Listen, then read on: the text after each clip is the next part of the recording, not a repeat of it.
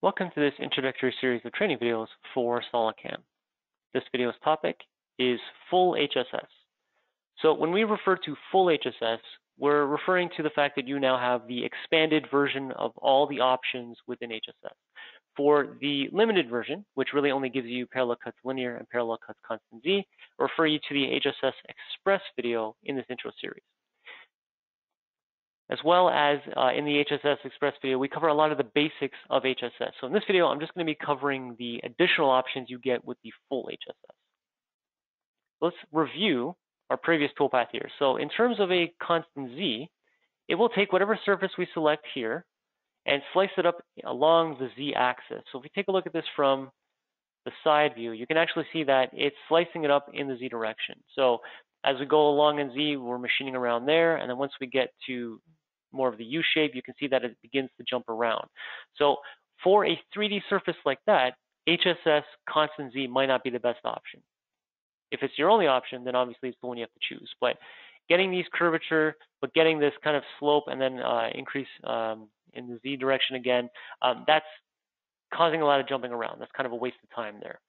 If you were to try and do that with linear, you might change the direction so that you're staying on top of the part. But again, you can see that it's a little short movement there. It's kind of a waste of time also. And the finish is probably not going to be that great because you can see that there's a lot of movements in there.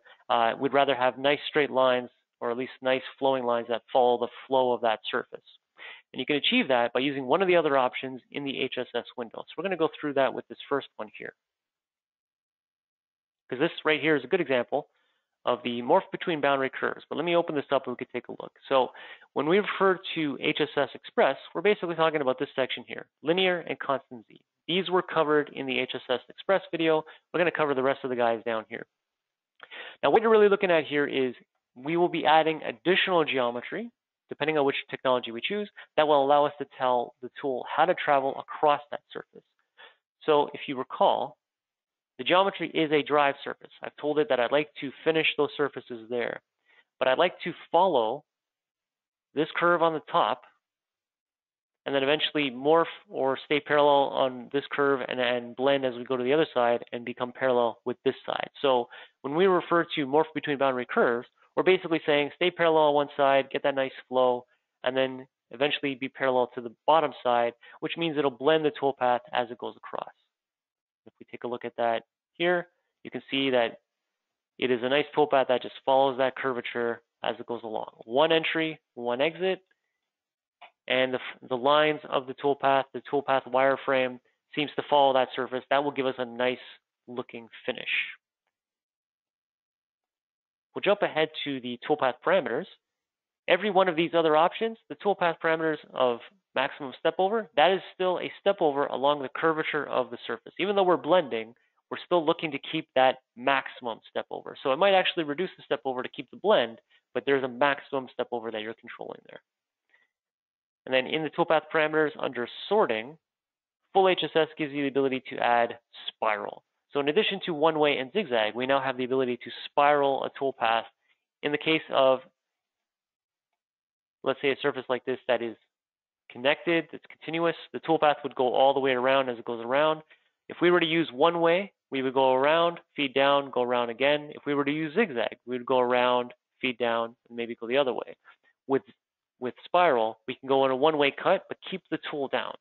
By keeping the tool down as we progressively move down in the Z direction, it becomes much more of an accurate cut. Now the remainder of this and the differences between HSS Express and full HSS would be found in roughing and more. In roughing and more, you actually get more than just the multi-passes. You can get depth cuts, which allows you to add some additional passes in the tool axis direction. Rotate and translate. So in the case of if you have a part that is symmetrical, you can rotate around a central axis, or you can translate along a linear direction. So outside of using the transform command in 5-axis and HSS toolpath, you can use the rotate and translate option. There's also the mirror option that mirrors it about a certain plane. And then under stock definition, this one can actually be useful if you're doing some sort of roughing with the toolpath, or if you've already finished a face and you need to finish with a smaller diameter tool in a smaller area, in a crevice or in a little nook. What this does is it will analyze the remaining stock, so the stock definition, and it'll see if there's any material that the tool would come in contact. So this basically turns the HSS into a stock recognition toolpath. It will determine that maybe there's only a little bit of material down here. All this has already been finished. So it'll trim this toolpath to only the area that needs to actually be machined. So this is called stock definition, but essentially it is the stock recognition mode of the HSS toolpath. So now that is morph between boundary curves. That's when you choose two curves to dictate the travel of the tool. But maybe there is a surface that only requires a one direction, and it's not necessarily a linear one. Now, in this case, my example here that I'm going to use first is perpendicular to curve. Now, all this means is that the toolpath will take a perpendicular movement to whatever geometry we choose. In this case, if we go to geometry, you can see we're still using a drive surface. In this case, it is that flat surface there. And I've chosen the line on the bottom there. Now, this being a straight line, it's going to make it look like it's linear, but it's actually staying perpendicular to that surface, to that contour as it goes along.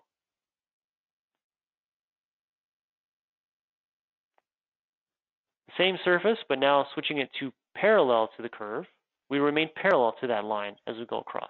So whatever shape the surface takes, or whatever shape this contour takes, it will remain parallel to it no matter where we go along the surface. If we take a look at parallel cuts constant Z on this dome shape over here, we can take a look at the same sort of functionality we saw in HSS Express. As it goes down in Z, going from a more vertical position to a more horizontal position, you can see the step over begins to space out. And that is again because the step over in the constant Z is a Z step down. It's not necessarily along the surface curvature anymore. So that's why you're getting this kind of fanning. But what I really wanted to show with this particular one is the ability to do the spiral. So you'll notice this is constant Z, but it is not stopping and starting in the same position. It keeps a constant movement as it goes down. And additionally, if we open this up, we'll see in the link section, in the links tab, how we handle gaps along the cut. So let's review.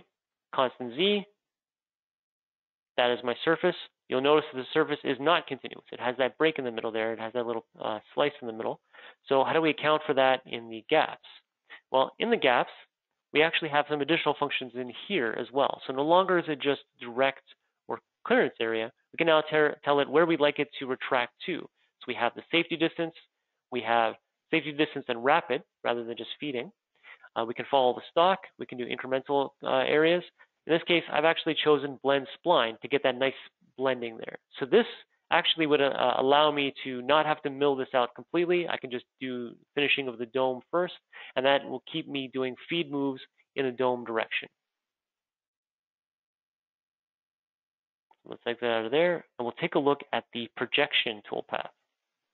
Now, HSS projection is more of a default kind of standard kind of toolpath where you choose the type of toolpath you're looking to project onto the surfaces that you've selected.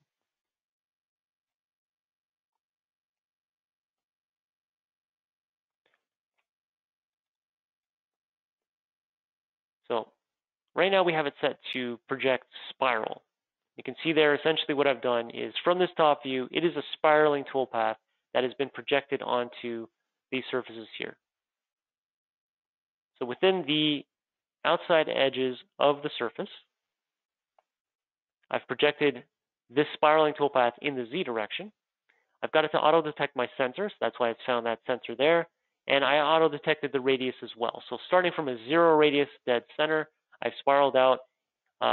Pretty much it's grayed out only because it can only go so far. But you can see that it recognized that at least at this point, that's where the spiral can go to. Other options in the HSS projection are a radial toolpath, which essentially will just move out in a star pattern. So once I do that, you'll see that it has very similar options there. You can do a save and calculate on that one.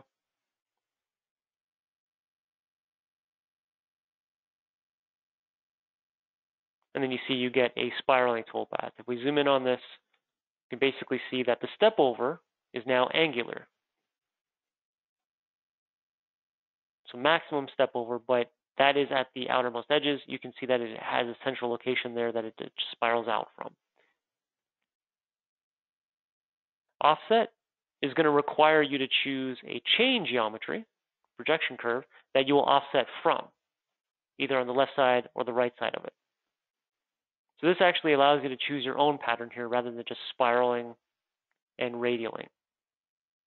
And then user define, this is simply just a projection of a curve onto a surface. So you can use this for three-dimensional engraving, or if there's some sort of trim pattern you're looking for. This can be used in a variety of different ways. There's really no way to say exactly what you can do with this one toolpath.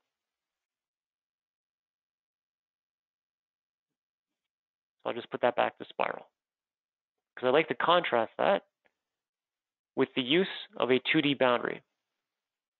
So again, this option exists in HSS Express, but it can be a little more helpful when you're doing this sort of projection. Maybe I'm looking for a spiraling toolpath, but I'm not actually looking to do the entire surface. Maybe I just want to get a spiraling looking toolpath in the middle there. So what we can actually do is define it as being trimmed by that shape right there, projected in the Z direction. And then in terms of the center point, I'm just going to click on the center of that circle. If it's constrained by that circle, we should get just a simple spiraling toolpath dead center of that circle. Now you can do this with any type of geometry. This is really just sketch geometry. To review how to select the chain geometry for this particular option, I'll refer you to the pocketing operation in this intro series.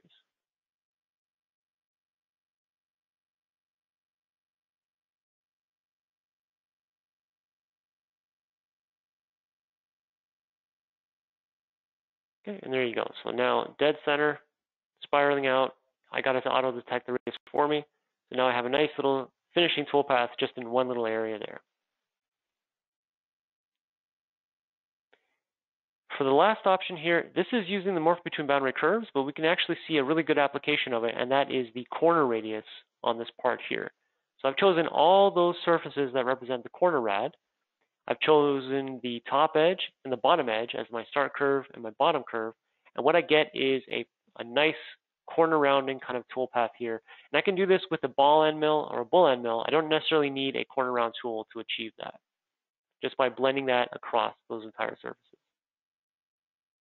You can do this with chamfers, you can do this with fillets, you can do this with any kind of surface that has that kind of continuous kind of snaking kind of pattern there. As long as you got some sort of curve to follow, you can do parallel to curve, perpendicular to curve, you can do morph between boundary curves. HSS is a finishing toolpath that lets you do a lot of this sort of stuff here. And you can use this for roughing as well with the options you'll find in the roughing and more section. Oftentimes, this is one option compared to the other 3D options available from the milling module. Any questions of this or anything else from SolidCAM, just give us a call at 1-866-975-1115, extension 2. And stay tuned for the rest of the videos in this introductory series. Thanks for watching.